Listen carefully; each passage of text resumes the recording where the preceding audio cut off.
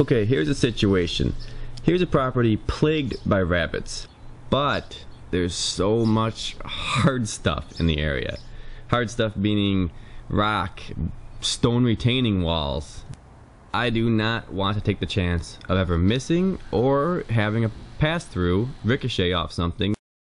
This arrow gun works well, and the reason why it does is because even when I miss, there is no ricochet.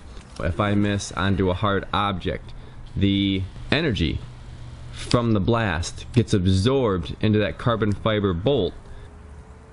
This village allows shooting bows within the city limits so long as the projectile does not leave the owner's property. Most of my shots were within 15 yards, and just for fun, here is what a 15-yard shot would look like coming right at you in real time if you were a rabbit. So you can see you're going to need some pretty good reflexes to dodge an arrow. Yeah, you already see where this is setting up, right?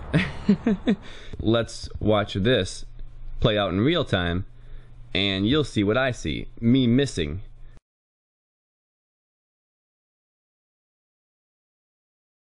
This one felt good to me, and I was really scratching my head at how the heck I missed this. Well, let's look at it in slow motion and see exactly why I missed it.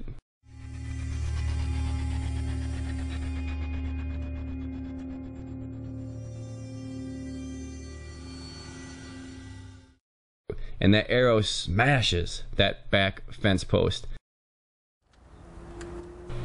And this rabbit was taken with the standard field tip that comes with the arrows when you buy the whole Verminator Extreme setup.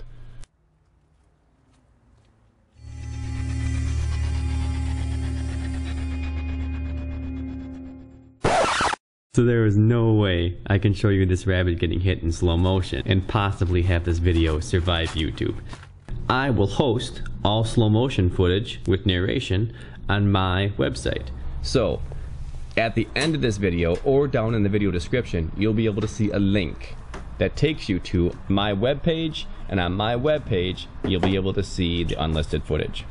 So we do things this way, and the antis can flag this video till they're blue in the face, but it's not even going to come close to violating any of YouTube's community guidelines. You guys get to see the footage you want, and the video doesn't get nixed. Everybody wins.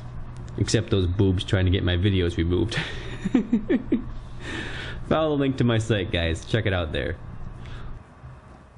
I take my shot on this guy, and he doesn't go down quite as easily as the last one. You and I both know it's part of the game of hunting. Not everyone understands that.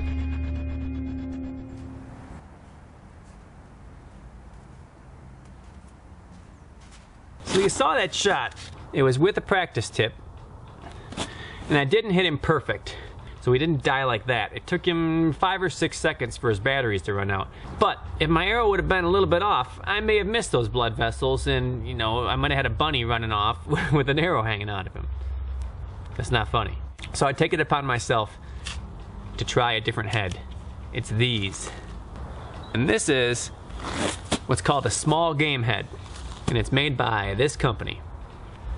So what this is designed to do is spin violently and chop, and it does just that. And it's like shooting a blender at these small critters. Let's give you some perspective here as to just how these things fly. This is a normal arrow flying from the gun 15 yards. You get like 2 or 3 rotations of the arrow before it impacts the target. This is an arrow with a G5 head attached to the tip of it. All that energy that's converted into circular energy is then put to use on the animal you hit. Yeah, it carves a 1-inch hole through whatever the heck you hit. And after employing this arrowhead, I did capture a kill on film. So I catch this guy warming up in the morning sun. Whack!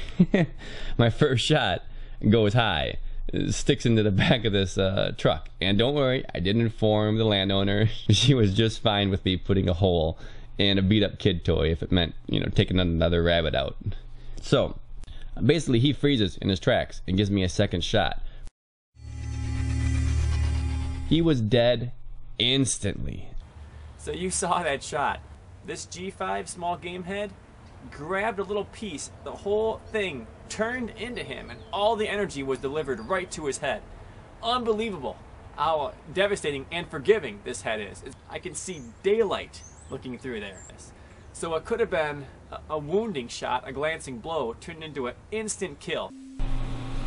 So that's that. Dozens of bunnies in my freezer, removed from a property that desperately needed some relief, and at no risk of ricochet to any of the houses or people in the area. You know that cooking video has to be coming up then. I'm thinking something simple, maybe a crock pot meal. I don't know. I got a lot of stuff to do between now and then. First and foremost, we have to take a look at that Daystate Huntsman. Maybe the FX Boss too. That certainly is doing very well at the range. I also want to get to that extreme bench rest competition I was at last November. Talk about what that was all about. I got a lot of work to do. So with that, I'll see you guys at the next video. Take care.